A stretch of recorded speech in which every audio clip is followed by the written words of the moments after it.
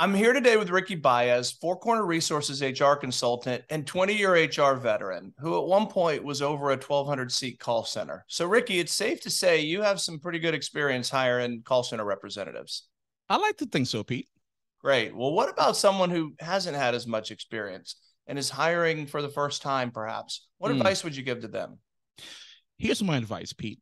Obviously, the first advice from an HR perspective is to make sure you familiarize yourself with the job description. You've got to make sure that you know exactly what the minimum qualifications of the role are.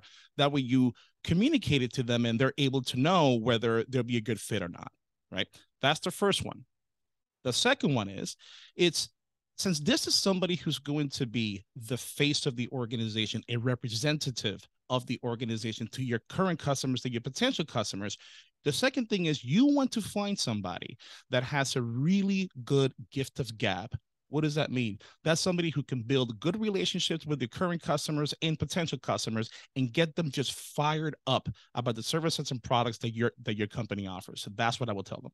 Awesome. So that kind of energy and enthusiasm needs to be able to come across over the phone. Is that a fair way to look at it?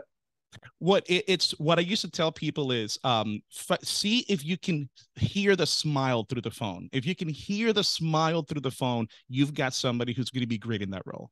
Perfect. And I think we all know what that sounds like when we hear it, right? That's correct. Yes. You know, if you call one organization and it sounds like they're reading from a from a workflow, or they're really having a great conversation like you and I are having right now. What about experience, Ricky? How much experience does someone need to bring to the table? Or is this a role that you could hire someone with that really hasn't done it before? Here's what I like to do. Now, back then, Pete, we used to have to hire 600 people a year. 600 a year. That wasn't an easy feat, especially with unemployment that was really low at that time. So what we used to do, I used to tell the team managers that were interviewing, don't look for a rock star right now. Look for a rock star. Look for somebody that has the capabilities, the foundation of being a rock star in 6 months with your guidance. Because if you wait for the rock star right now, you're going to have a lot of empty seats and a lot of time that's going to pass, and that's going to cost some money. But if the training department could put a little elbow grease, if the hiring authority can put a little elbow grease into modeling these folks to be the rock star in 6 months, that is what I teach them to do. So the big question is, what's the first thing you look for? Even if you don't have any kind of experience in the past, show me an example when you was able to convince somebody to go or do something they didn't want to begin with, and you're able to do that successfully. Another interview question that I like to ask for them to show me that they have that good, relationship skills with a customer. Let's say they did have experience.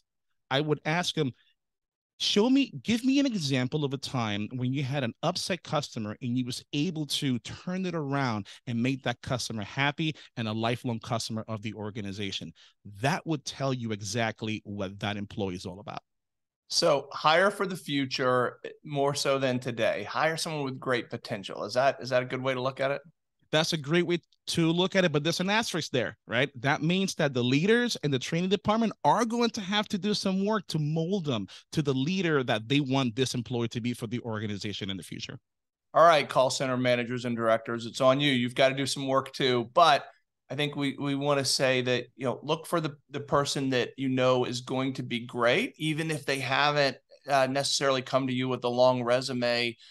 Just look at the individual more so than the paper. That's right. That's the best way to go about it. Awesome. All right. Well, you've heard it from the expert. Ricky, thanks so much for your time today. Thank you, Pete. Have a good one.